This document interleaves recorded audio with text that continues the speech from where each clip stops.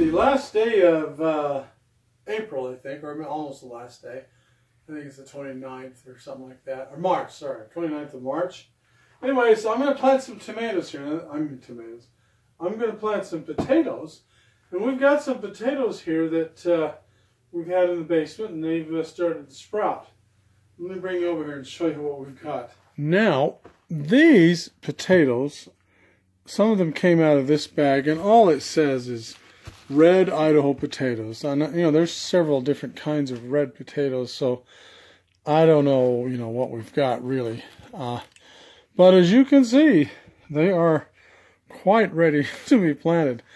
Now, when I was a little boy, when I was 4 years old, my daddy told me how to plant these, and I remember my job was to, as he would put the shovel in the ground and he'd push it forward, and there'd be a space behind the blade there on that shovel. My job was to throw the potatoes in behind the shovel blade, and then he'd of course cover it up. He told me two things. He said plant them deep, and also you can cut these up anywhere there's an eye. Theoretically, you can cut them up and each one will grow. Now, as you can see, all of these have eyes in a lot of places, but most of them just have an eye that's sprouted. In one place it's doing well, except this one here. This one's got 3 of them. They're sprouting really good. Anyway, I'm not going to bother cutting these up because I have so many of them. So I'm going to put these in the ground, and I'm going to plant these. They're just, what do they call it? These said ruby, I've torn the package here, but it said ruby red something kind of potatoes, you know, and so they didn't really say what kind these were either.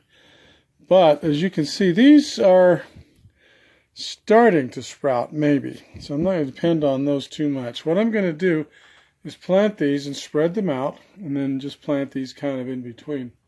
Now, in between, what I've got here, you may have seen a video I've got in the past of my home-built electric tiller, and it works really, really well.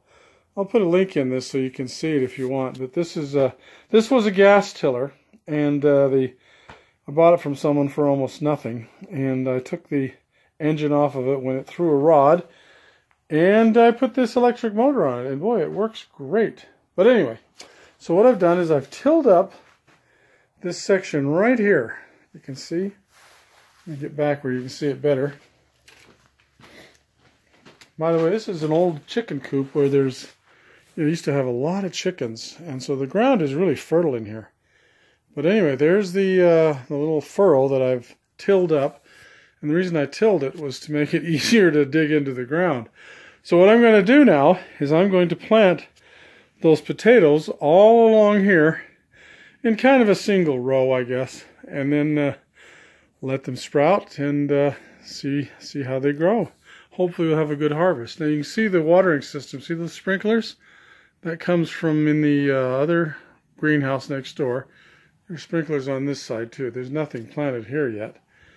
But we'll start watering these, and we'll have some potatoes. What I'm going to do is plant these just like my daddy, when I was 4 years old, told me. Now what he'd do, we had a big potato patch, by the way, and so it took us a couple hours at least to plant them. So what he did was he pushed the shovel in like that. Let's see if we can. I should have tilled this up some more. Seems like there's a rock or something in there. Yeah, there we go. That's better. Okay, what he do is he push that blade in, then he push the shovel forward like that, and I would be the guy to drop him in, and then he'd pull the dirt forward, and there you go. There's one. Remember when I was just little, I used to think my daddy was the smartest, strongest guy in the world. Every little boy should probably think that.